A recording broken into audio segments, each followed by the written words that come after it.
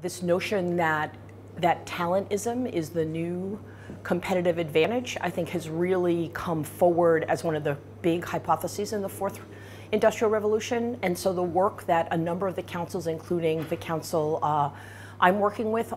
really focus on is what are the actual skills and capabilities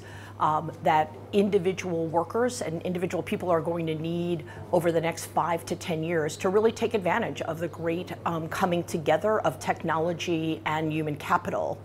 What we're seeing in the work that we're doing is that organizations understand that they're going to have to be significantly more flexible in the way they think about managing work and managing people's work and life. That advancements in technology allow companies to think very differently about the definition of a job and the definition of work. So a couple of the big findings are that there's a very strong intersection between organizations that are passionate about taking advantage of every aspect of a worker throughout their life cycle and really taking advantage of using that technology to empower employees, whether they're at entry level, whether they're getting reskilled through their career, or hopefully keeping more and more of those workers in the workforce as they age. So the fourth revolution actually has a very long life cycle. And we think about a very traditional definition of how people work. They're born, they're educated, they work, and then they spend a part of their life retiring.